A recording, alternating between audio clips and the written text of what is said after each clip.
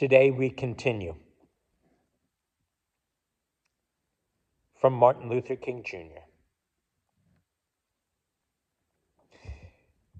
But we must not stop with the cultivation of a tough mind. The gospel also demands a tender heart. Tough-mindedness without tender-heartedness is cold and detached, leaving one's life in a perpetual winter devoid of the warmth of spring and the gentle heat of summer. What is more tragic than to see a person who has risen to the disciplined height of tough-mindedness, but has at the same time sunk to the passionless depth of hard-heartedness? The hard-hearted person never truly loves.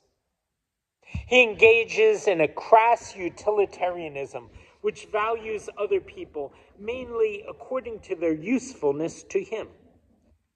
He never experiences the beauty of friendship because he's too cold to feel affection for another and is too self-centered to share another's joy and sorrow. He's an isolated island. No outpouring of love links him with the mainland of humanity. It's a quote from John Donne, in case you didn't catch it.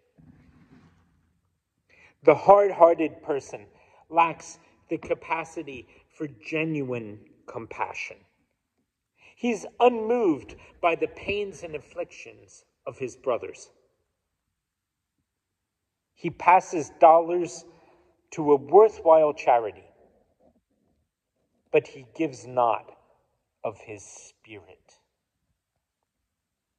The hard-hearted individual never sees people as people, but rather as mere objects or as impersonal cogs in an ever-turning wheel.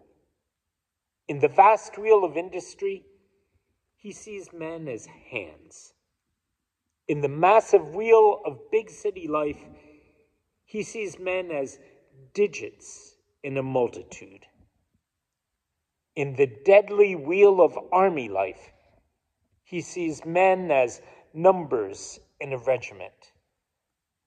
He depersonalizes life. We'll hear the other side of this tomorrow.